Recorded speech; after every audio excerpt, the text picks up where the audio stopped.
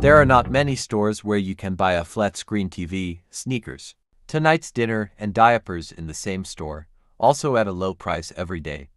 Walmart has a way of working their business in a way where they can give you a one-stop store and it be very cheap. And that's why in today's video, we will be telling you guys their story.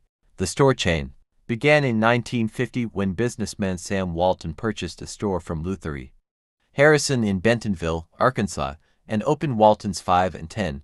The Walmart chain proper was founded in 1962 with a single store in Rogers, expanding outside Arkansas by 1968, ultimately operating a store in every state of the United States, plus its first stores in Canada by 1995.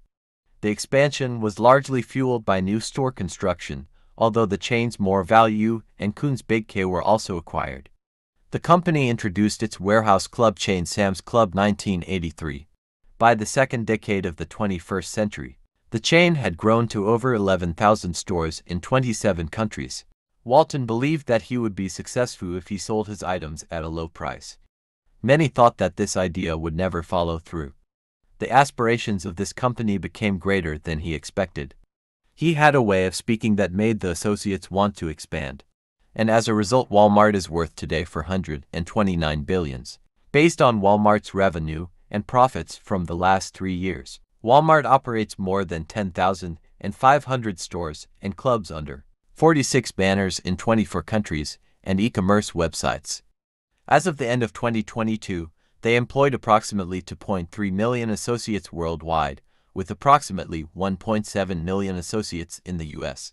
Walton died on Sunday, April 5, 1992, by a type of blood cancer. At the time of his death, he was worth $8.6 billion. The news of his death was relayed by satellite while 1,960 Walmart stores. At the time, his company employed 380,000 people. The Walton family is still the major shareholder of Walmart.